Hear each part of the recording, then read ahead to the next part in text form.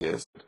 I've been in office for 2.5 years. It doesn't take 2.5 years to transform the basis of the economy. And that's why we have presented to Parliament an agenda for transformation, to diversify the economy, to add value addition and not just export primary products, to introduce manufacturing, to expand the services sector, increase agriculture and agriculture. People are impatient. People are always impatient. The majority of your people don't approve of your handling of the economy. Majority of people, Affairs.